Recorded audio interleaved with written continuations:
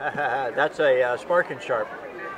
That's got the magnesium in the handle. In other words, all you gotta do is unscrew it like this. Oh yeah. Put a little bit of hand sanitizer with your kindling, and voila. Or you can peel off some magnesium, get you a little pile, and then start the magnesium. This is the same all the way around? Yeah, same all the way around. That's magnesium. Now they do have some that's got flint and stuff in it. We found that magnesium is just fine. It also does not take the edge off because it's tungsten carbide. So I can put this back together after I do all that I just did with it, and I can take my knives and I can sharpen my knives. I'll brush it right down the blade, just like that, and go right on around the tip.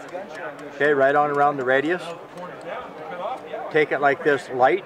You have to take the wire edge off the blade. If you don't, you leave the wire edge on there, the knife isn't going to cut as well. So when I get done doing that, and I can take that particular knife and just slide it through the paper.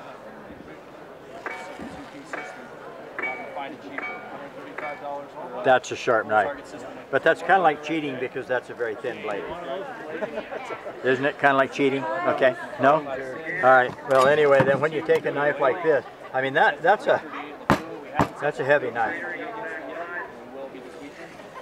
If you can cut like that, you're pretty close to sharp.